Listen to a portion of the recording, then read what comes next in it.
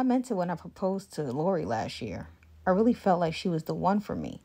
But I don't like her anymore. After 6 months of marriage, I can't breathe.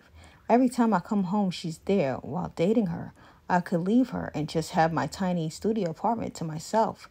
Being married to her makes me feel crowded.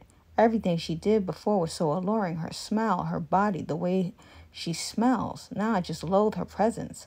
I tell her that I don't find her attractive anymore and think we should just open the marriage.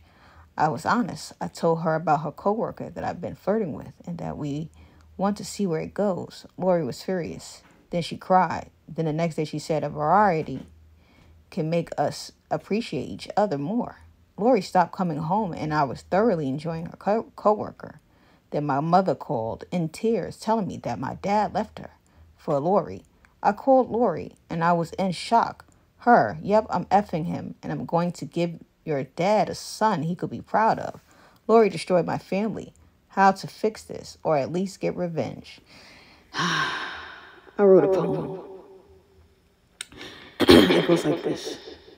You wanted to play games, sir, but Lori played harder. See, when the son acts up, just go smash the father. You got tired of your woman, so you wanted to open the marriage. But little did you know, any woman named Lori is a motherfucking savage. And your daddy hitting it raw. He and that little snapper raw.